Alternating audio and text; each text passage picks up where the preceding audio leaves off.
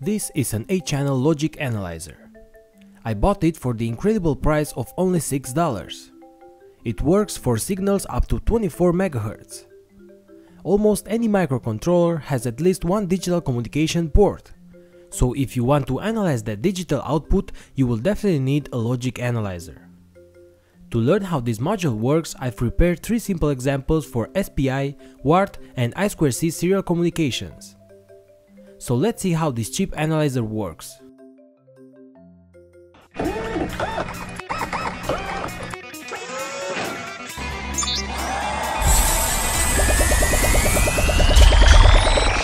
What's up my friends, welcome back! If you work with electronics, you would probably have an oscilloscope. A basic 2-channel oscilloscope could analyze almost any kind of analog signals.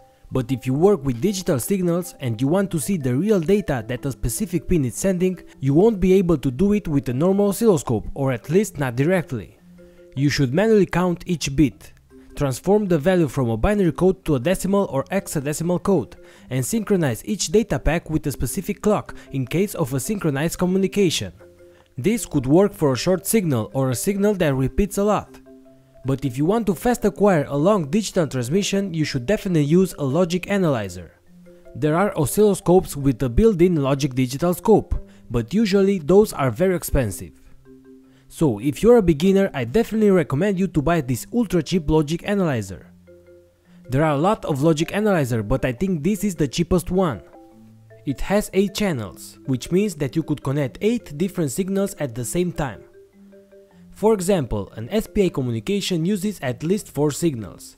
One is clock, then we have the master output slave input, and finally the master input slave output and the chip enable pin. To show you how this works, I will use this nRF24 radio module that uses the SPI communication with the Arduino. These are the pins of the radio module.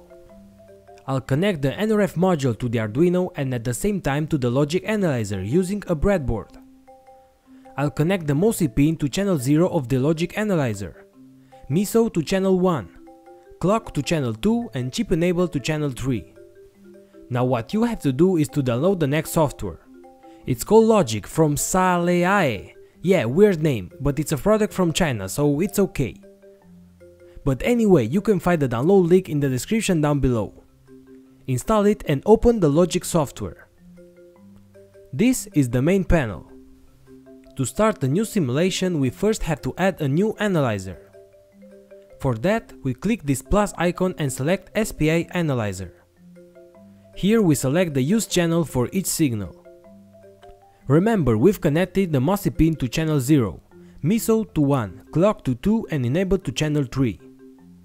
We click Save. Now we click here and edit the simulation settings. I will choose a simulation duration of 5 seconds and the maximal sample rate.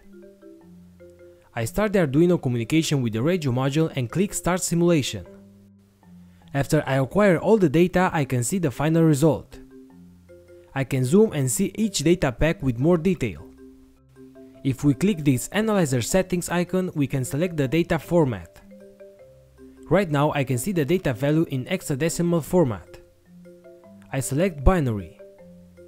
You can see here that now we have only zeros and ones. You could select from a huge variety of communications, both synchronous and asynchronous communications. So now let's make another example where I'm in control of the send data. For a serial UART communication, you should select Async Analyzer, since UART is not a synchronous communication. Select the baud rate and click Save. To show you an example, I use this AC06 Bluetooth module which uses UART communication. I'll connect ground and supply 5 volts from the Arduino. I'll connect the TX pin from the Bluetooth module to channel 0 of the logic analyzer. I will use my app to send text to the Bluetooth module. You could download this app from a link below. I connect my smartphone to the Bluetooth module and type the text, "Hi there YouTube." Before I click send, I start the logic simulation. I click send and stop the simulation. As you can see, this is what I received. I changed the hexadecimal format to ASCII and here you go. The text has been received with no problems. ASCII is the abbreviation of American Standard Code for Information Interchange and is a character encoded system. You could also see the UART bits, but be careful. The last bit is the most significant bit, so if I turn on the binary format, you can see that the H, which is 01101000 in binary format, is represented backwards. Okay, so now let's test an I2c communication. As you know, Arduino Uno has an I2c port on pin A4 and A5. I2c only uses 2 pins to communicate. Those pins are clock and data. To simulate an I2c communication, I'll connect this MPU 6050 module to the I2c pins, because this module uses an I2c communication. I'll connect the data pin, which is analog pin A4, to channel 0 of the logic analyzer, and the clock, which is A5, to channel 1. I open a new I2c analyzer. Now I open the next sketch in the Arduino IDE. This code will send the data through the I2c port. I should see the same data with my logic analyzer. As you can see here, I first send the I2c address, and then I send the hello YouTube string. I start the simulation. As expected, here's the received data. You can now see that in this case I have a synchronous clock for each received byte, because I2c is a synchronous communication. Once you simulated your signal, you could save the simulation and open it whenever you want. You could always play around with this software. It's not the best, but for $6 I think it's great. Well, I hope that you liked this video and that you have learned something about serial communication, both synchronous and asynchronous. We have seen a little bit how SPI, UART and I2c data transfer works and how to analyze the signals. If you don't want to spend too much money and you need a logic analyzer, this is perfect for almost any kind of communications. You've seen the long list of compatible communication analyzers. If you want to support my channel, give a like to this video and share it with your friends.